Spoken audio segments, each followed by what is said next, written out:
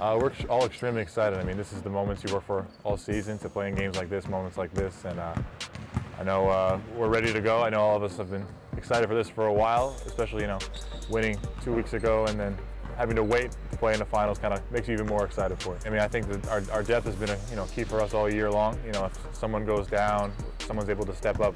I mean, a great example of that is we have, Vives unfortunately is down right now. So for us, we know we got Antoine ready to step right in, and our depth has been huge for us all year. I mean, home court advantage is only an advantage if you take advantage. So for us, we need to treat this game like we would treat a road game, and the same energy, same focus, and just because you're playing at home doesn't mean anything's going to be given to you. Some of our hardest battles have been at home.